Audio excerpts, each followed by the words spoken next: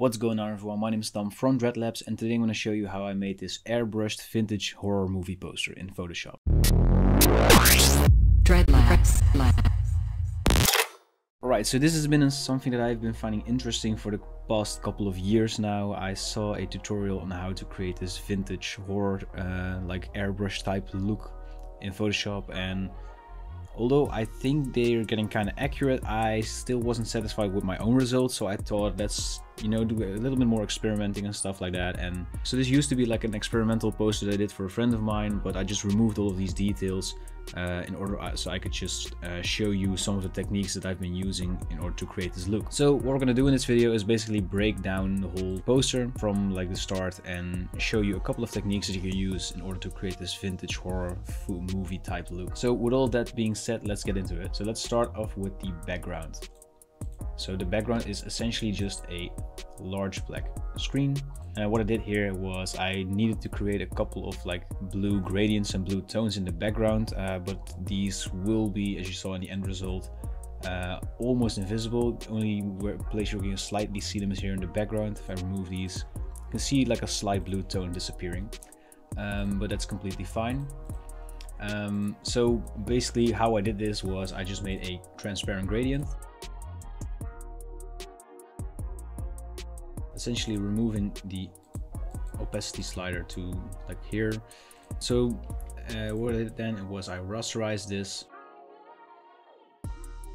And so what you still would need to do in order to create that wavy effect is go to filter, distort, wave. And for the waves, we're going to remove the horizontal slider to 1%. And it's basically, you can experiment a little bit with the generators and the wavelengths and the amplitude. I don't want to get into too much detail about this particular filter, but this gives you a similar result to what I had here. Alright, so next you have the saucers, and as you can see, these look really ugly without all of the like warmth added into the photo. So as you can see, these are a couple of vinyl discs, and essentially what I did was I just grabbed a gradient, I made a selection underneath that gradient, and I used it to make that ray of light. So let's just grab the polygonal lasso tool, and essentially what you want to do is make like this trapezium, and then you want to grab the gradient tool in a new layer.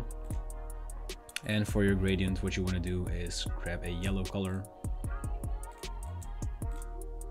and remove the other color, and then put this slider to 0.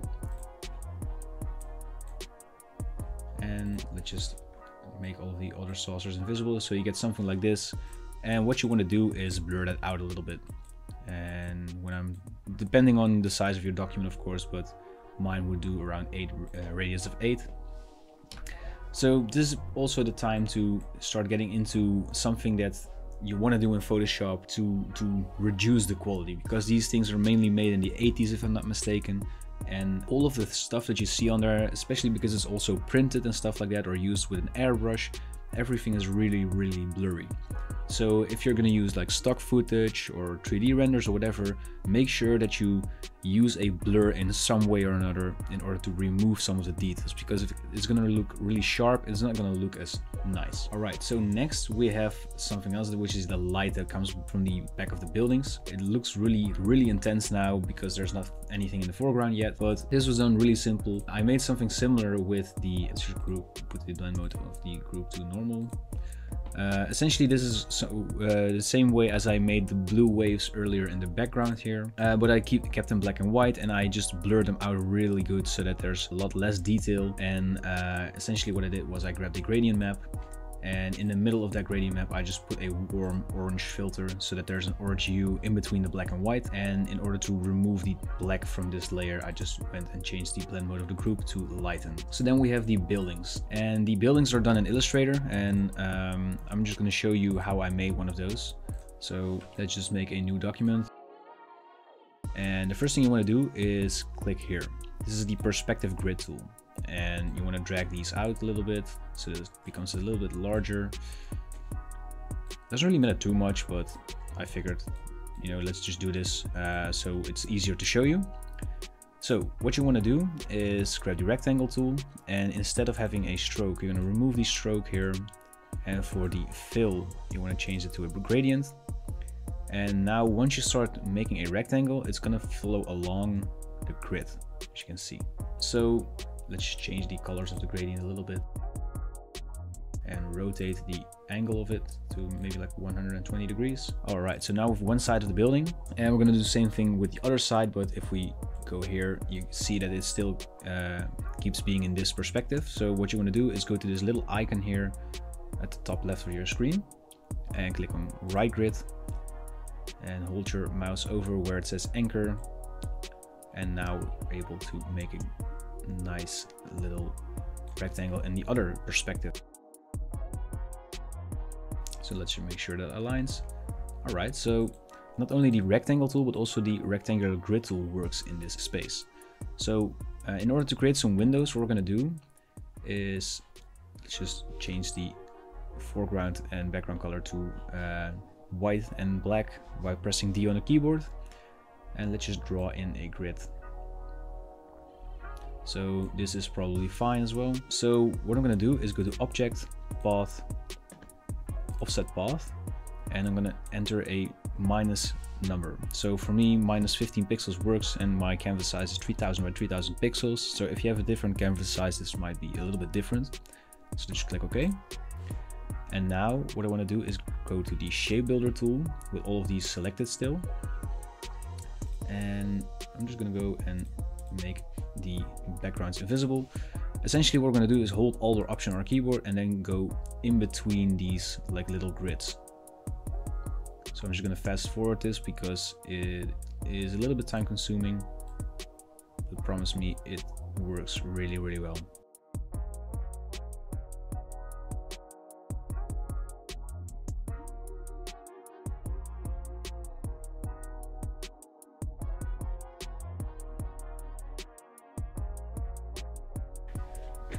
Alright, so if you have removed all of these, what you can do is press Ctrl or Command X on your keyboard.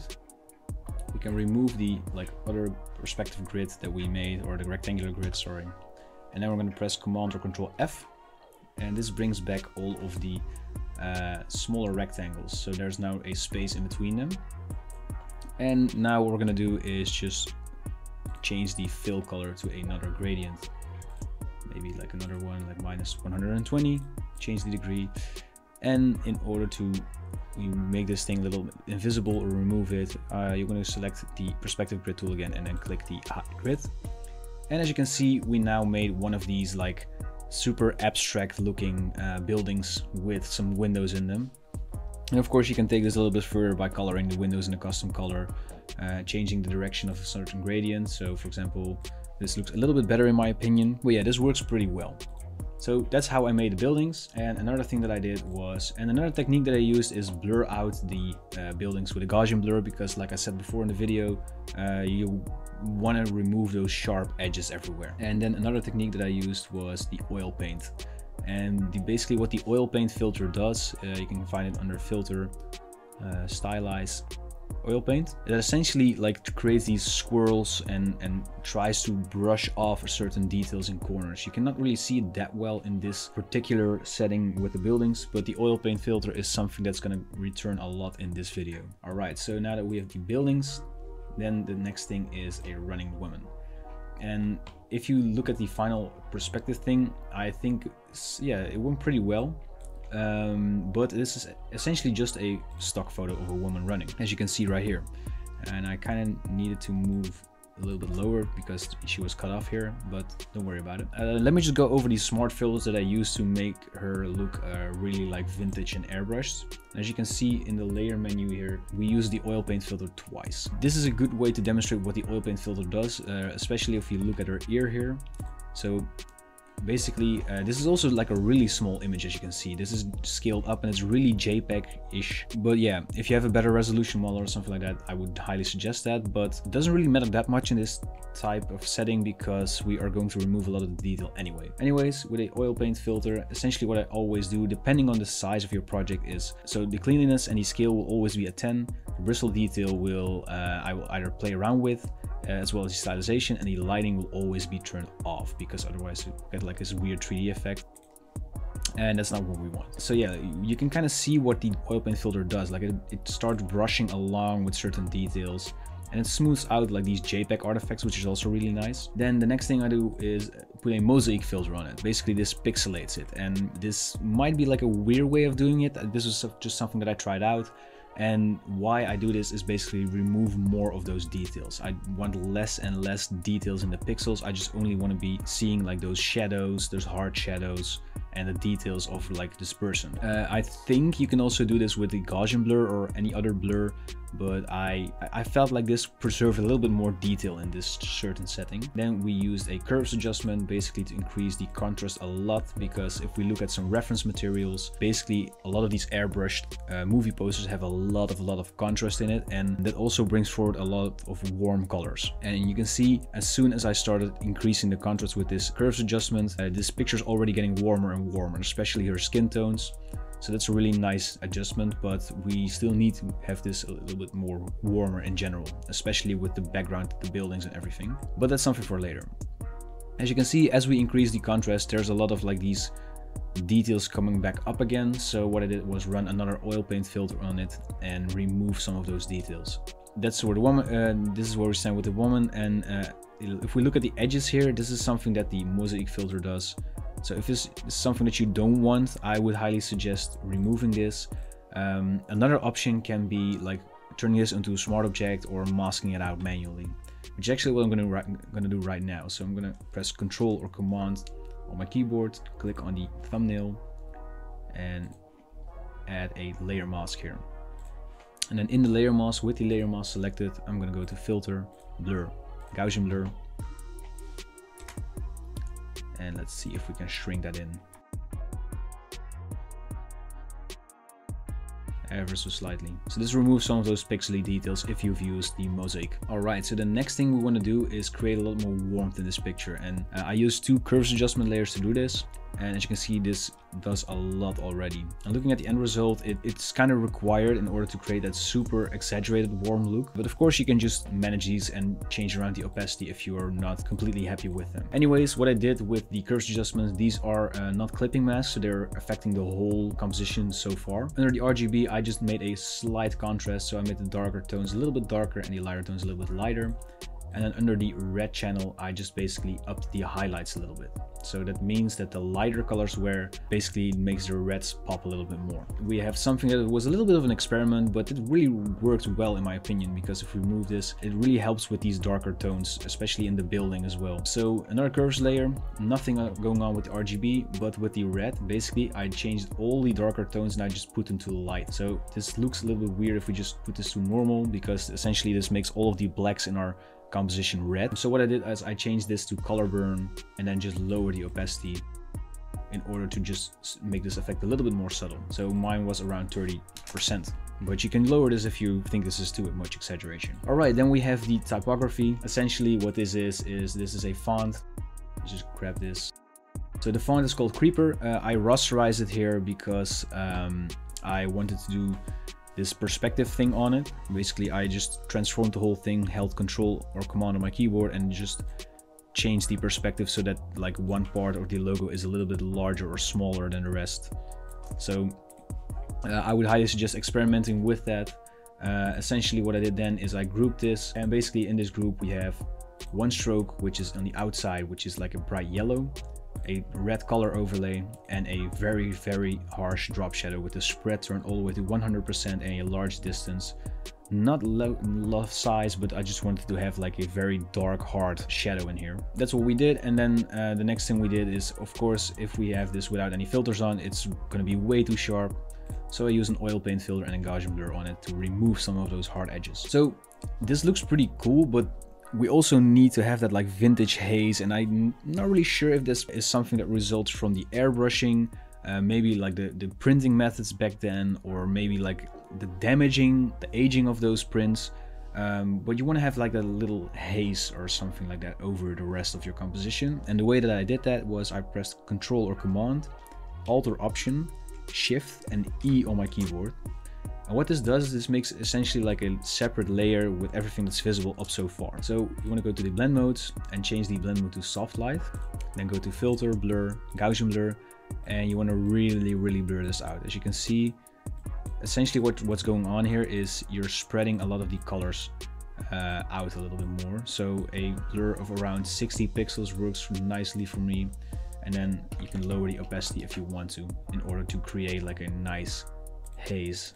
If you look at it, it also makes it a little bit more warm. But yeah, that's something that I just think really ties the whole picture together as well a little bit, because this removes a lot of those things where you can kind of see that it's like a separate layer. Then to the finishing touch, because basically this finishing touch is the very most important part of this, and that's the texture and the grain. Because look at that difference, there's so much going on here that's just going on in the overlays. The first thing we did was grab a photocopy texture to create some of these damages that you can see a lot here. So let me just show you what it looks like normally.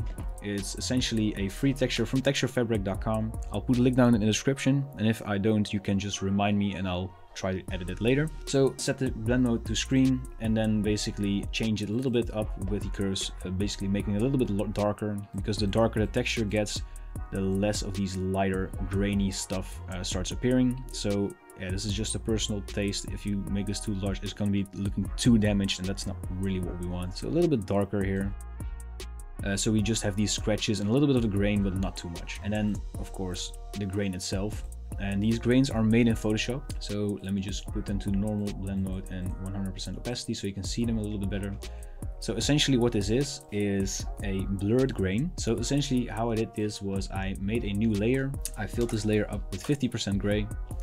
Then I went to filter gallery, and under the texture folder there's this grain effect, and basically you want to use the grain type clump.